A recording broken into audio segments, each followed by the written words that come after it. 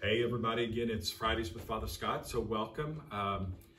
This gospel this week is for our upcoming Sunday, November the 8th. So I'm gonna it's a parable, one of those wonderful stories that I think it's key that we always remember that when we hear the telling of a parable, that you and I are part of the story.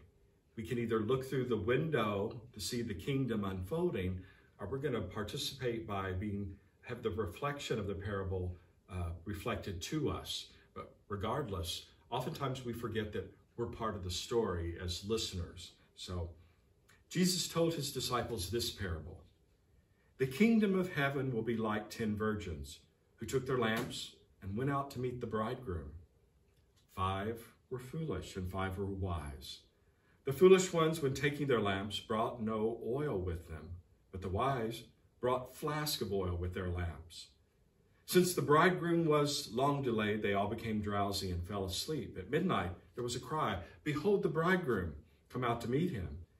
Then all those virgins got up, trimmed their lamps. The foolish ones said to the wise, "Give us some of your oil, for our lamps are going out." But the wise replied, "No, for there may not be enough for us and you. Go instead to the merchants and buy some for yourselves." While they went off to buy it, the bridegroom came, and those who were ready went into the wedding feast with him. Then the door was locked. Afterwards, the other virgins came and said, "Lord, Lord, open the door for us." But he said in reply, "Amen, I say to you, I do not know you. Therefore stay awake, for you know neither the day nor the hour." You know, last month, almost a month ago, I had my nephew's wedding, and it was one of those little play-on things for my nephew and his new wife. 10-10-20 was the celebration day. And so whenever you hear a parable about a wedding, you know, the bridegroom and all that, it kind of conjures up some memories now. And perhaps we don't lock the door the way they did in the Jesus day, but hey, maybe if you watch Wedding Crashers and things like that, you'll start locking the door and be ready. But the point of the parable, I think, is to be prepared. I think for old timers and the like, I remember being taught in school to always be in a state of grace. I think that was part of our emphasis on the frequent reception of the sacrament of reconciliation. You know, in the old days, our Saturdays for us priests we were just busy for hours and hours hearing confessions. And part of it ties into always be in a state of grace, because you don't know the hour when the bridegroom is coming. And that's really when Jesus comes to take us to our eternal reward. So it's a powerful image that is set before you and I, or you and me today. So as we hear it, what does it say to me? And in the story, in the unfolding, am I one of the wise ones? Am I one of the foolish ones? Am I ready? And that's a challenge, I think, in our busyness today, to always be prepared.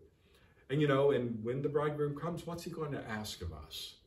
So it's a beautiful gospel story. The wise and the foolish, and where do we find ourselves? Where do we see ourselves? So November the 8th, Sunday, beautiful gospel story. So listen with fresh ears and the challenge that's inherent for you and I. And always remember now, we're part of the story. So where do we find ourselves in its telling? You know, along those lines then, please don't forget that this upcoming Saturday, November the 8th, or this coming Sunday, November the 8th, we're going to do a drive-through drop-off for Catholic Charities.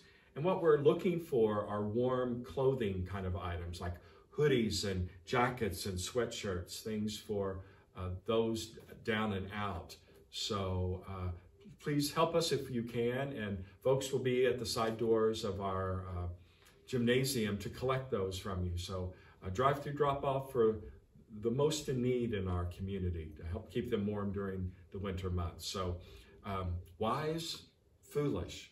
As you hear the parable today, looking either through the the window, or having the reflection back from the mirror, where do we see ourselves? So what does Jesus have to say to us today? So again, blessings. Let us be mindful of who we are and what we're about. Take care, be safe, look out for our neighbor. And until we meet again, God's blessing. Take care.